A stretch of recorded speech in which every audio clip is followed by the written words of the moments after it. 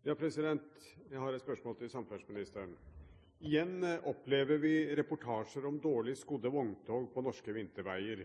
Dette skaper trafikkfarlige situasjoner med stor fare for liv og helse for andre trafikanter. Særlig er utenlandske vogntog ofte svært utilfredsstillende skodd for norske forhold. Statens vegvesen varsler hyppigere kontroller. Likevel skjer det daglig svært mange farlige hendelser. Hvilke nye tiltak vil statsråden iverksette for å få endret denne uholdbare situasjonen? Statsråd Magnhild Meltveit Kleppa, vær så god.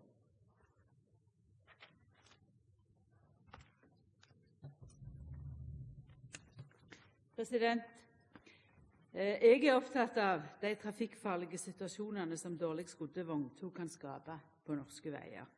Det er en uholdbar situasjon at både norske og utenlandske førere ikke i tilstrekkelig grad tar omsyn til værforholdene. Det går òg ut over trafikkavviklinga med de kostnadene det medfører.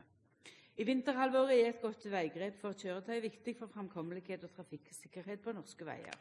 Når det oppstår hendinger, er årsaken ofte en kombinasjon av dårlige dekk, manglende kjettinger, uegnede kjøretøykombinasjoner og uerfarne sjåfører. Statens vegvesen har opplyst at det fra 1. oktober og fram til 15. desember 2010 har vært 62 hendinger som har medført stenging av vei og eller bilberging som skyldes tunge kjøretøy på riks- og fylkesveier i region nord. Av disse 62 hendingene var 22 utenlandske, noe som svarer til ca. 30% av de totale tilfellene.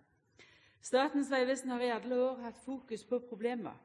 En rekke tiltak er satt i verk for å hindre at tunge kjøretøy skaper problemer i vintertrafikken. Statens vegvesen gjennomfører målrettede kontroller. Det fokuseres konkret på at kjøretøy som ikke er egnet til å kjøre på vinterføre, som har dårlige dekk og eller manglende kjettinger. Kjøretøy med slike mangler vil som regel få bruksforbud og bli plukket ut av trafikken. Et annet problem er når tunge kjøretøy kjører seg fast. I de situasjonene er det viktig at de raskt blir fjernet fra veien. Dette av hensyn til framkommelighet for trafikken ellers, men òg av hensyn til en mest mulig effektiv snørydding. Erfaringene fra Sørlandet vinteren 2006-2007 viser at det er viktig årsak til at de ikke klarte å holde disse veiene åpne, var fastkjørte tungbiler som hindret effektiv snørydding. Statens vegvesen har erfart at fjerning av fastkjørte tunge kjøretøy som i tilfelle har tatt lang tid, bl.a. for føreren ikke har evne eller vilje til å betale for oppdraget, eventuelt framskaffe garanti fra eier, speditør eller lignende.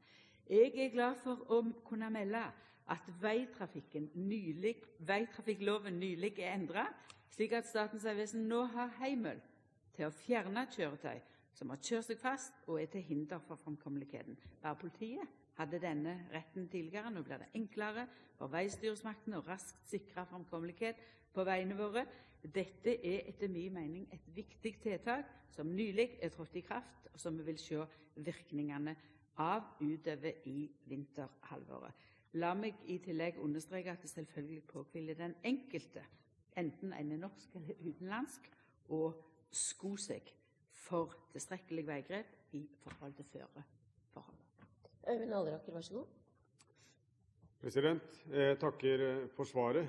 For det er jo slik at mange mennesker føler en betydelig usikkerhet ved å legge ut på norske veier på vinterstid, nettopp fordi at vi stadig leser reportasjer om for dårlig skodde vogntog, som også skaper farlige situasjoner for andre trafikanter. Ikke bare skaper de korksituasjoner ved at de står og sperrer veien. Det så vi i store reportasjer også i Vestlandsavisene i forrige uke. Det faktisk var sperret på hovedinnfartsårene. Men det er denne frykten for at noe skal skje med disse dårlig skodde vogntogene som kanskje opptar de fleste. Og da er det gledelig at veitrafikkloven er endret slik at man har fått denne hjemmelen. Men kan statsråden tenke seg å komme tilbake til Stortinget og rapportere hvor stor virkning dette har hatt på nettopp dette problemet? Statsråd Magnhild Meltveit Kleppa. Der er svaret ja.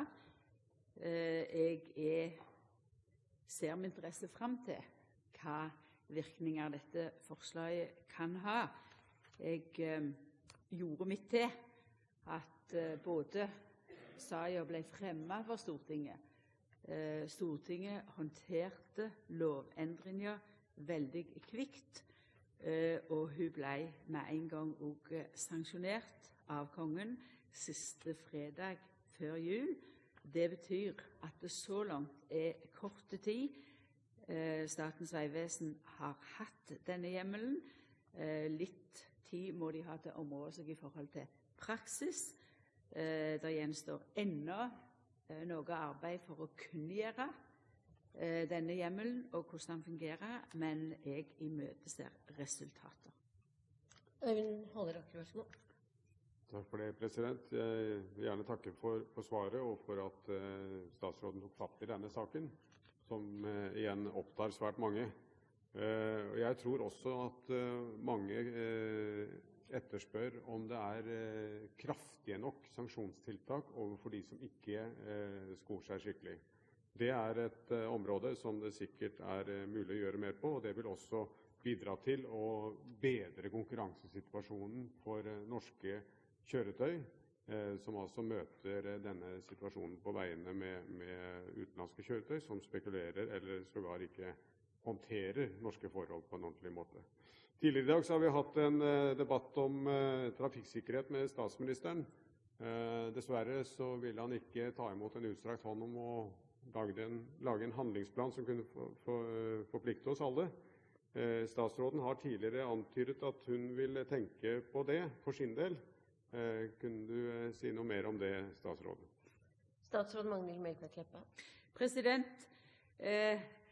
La meg der si, som representanten Halleraker vet meget godt, at vi har en omfattende trafikksikkerhetsplan med faktisk 152 tiltak.